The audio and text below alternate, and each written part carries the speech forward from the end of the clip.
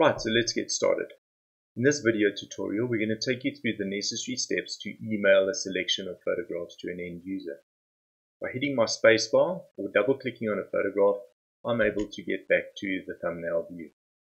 I'm going to select randomly a number of photographs to email, and this I do by holding down the control button and clicking on the relevant photographs that I wish to email. So I'm going to select that one, select this one, select that one, and this one too.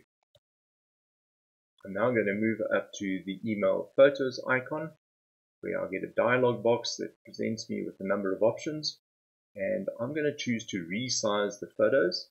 I'm going to select large. Many mailboxes have limitations, and therefore emailing a number of photographs will often be rejected by the mail service. So in this instance, it will compress my file, still giving a decent quality, and it makes it easy to be able to create an email with a number of photos. Clicking on renaming the photos, I like to do this as the naming convention that sits in my library might not have any reference to anybody else. So here I'm going to choose an option, unique name, 1 of n, and I'm going to type in a unique name of Earth Photos,